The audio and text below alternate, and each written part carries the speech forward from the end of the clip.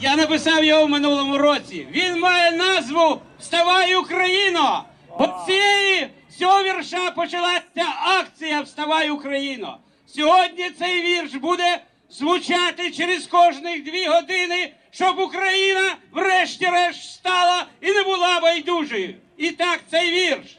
Вставай, Україно! Прийшла вже пора! Вставай, Україно! Як довго ти спала! Вставай, Україно! Бо ти ще жива!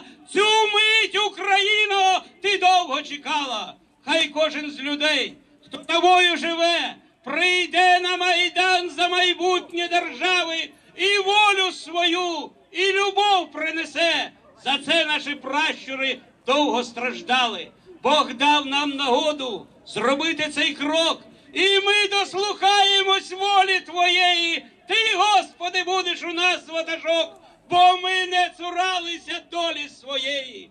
Вставай, Україно, бо світ вже пристав дивитись, як ти себе в муках раджаєш, та раз свою мрію від нас не ховав, як довго ти рабство своє проводжаєш. Вставай, Україно, є радість в серцях, вставай, Україно, ми гідні свободи, вставай, моя рідна, по селах, містах, бо час вже прийшов і твоїй перемоги. Слава Україні! Я вважаю, це блискуче. Спасибі вам велике. Насправді щирий